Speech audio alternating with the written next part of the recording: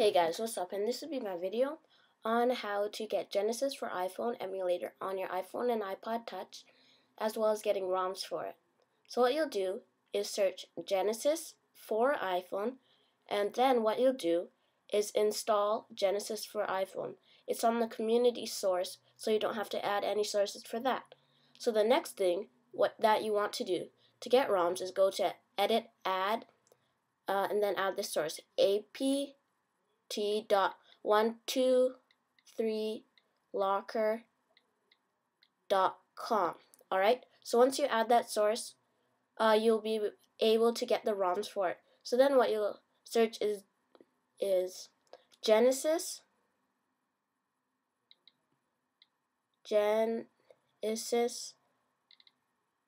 ROMs.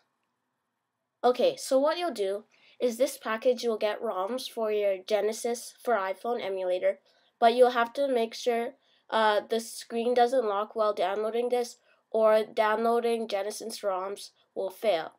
So here's the demo of Genesis emulator for the iPhone. Alright, so what you'll do is open up Sega Genesis, and from adding the ROMs you get a lot of games on the Genesis emulator. But the Genesis emulator takes a little bit of a while to load. So here are all the games that you get from Genesis for iPhone ROMs, just from that one source. So I'll give you a demo. I'll just choose the first one. And this is portrait and sound, portrait and no sound, landscape and sound, and landscape and no sound. It can go any way, so it doesn't really matter. And it just gives you the controller scheme right here. The start, the A button, the B button, and the C button, as well as a directional pad. The game is pretty fast to load. As you can see right there, the game is working, but it's loading right now. So it's a very simple process to play Genesis games on your iPhone or iPod Touch.